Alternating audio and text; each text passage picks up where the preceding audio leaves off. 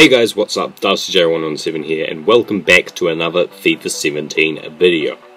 Now in today's video, I'm going to be showing you guys how to complete the Spider's Web Squad Building Challenge, which EA have recently added for their little ultimate screen kind of Halloween special thing. So if you complete this, you get the skeleton kit, which is really nice, and this is the team I used to complete it.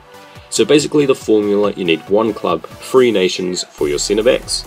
Then you need your middle centre back to link up to a centre mid, who is then in the same league as the right wing and right back, which have to be from the same club.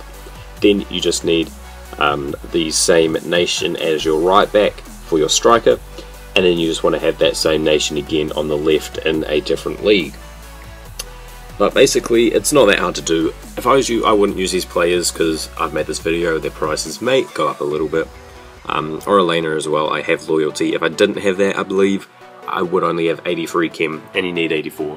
I just had to buy 3 position change cards, I think, for the right backs and the left mid to get up to that 84 chem. But once I did that, it was easy really. Only spent about 4k on this team, which I reckon is worth it for this kit because it's a really cool special and limited edition kit. So I'm going to show you guys it in game now. Here it is on Quadrado. Now first looks like this. It kind of looks boring, just plain black with the rib cage and the spine going down the back there. But when you actually look at it in game, it's a lot better. So first of all, the goalkeeper kit is actually like red with white bones on it. You've got the leg bones on the side, and of course on the front and on the back as well. Now this is where it looks really cool. I love how it has orange numbers on there. That just looks really great. But as you can see on Carvajal here, this is what the kit looks like with a full 360 view. So that is basically it for this video. It's a great kit. I would recommend doing it because it only costs you about 4,000 coins. But yeah, that is pretty much it for this video. So enjoy this little goal I scored, and I'll see you guys in the next video.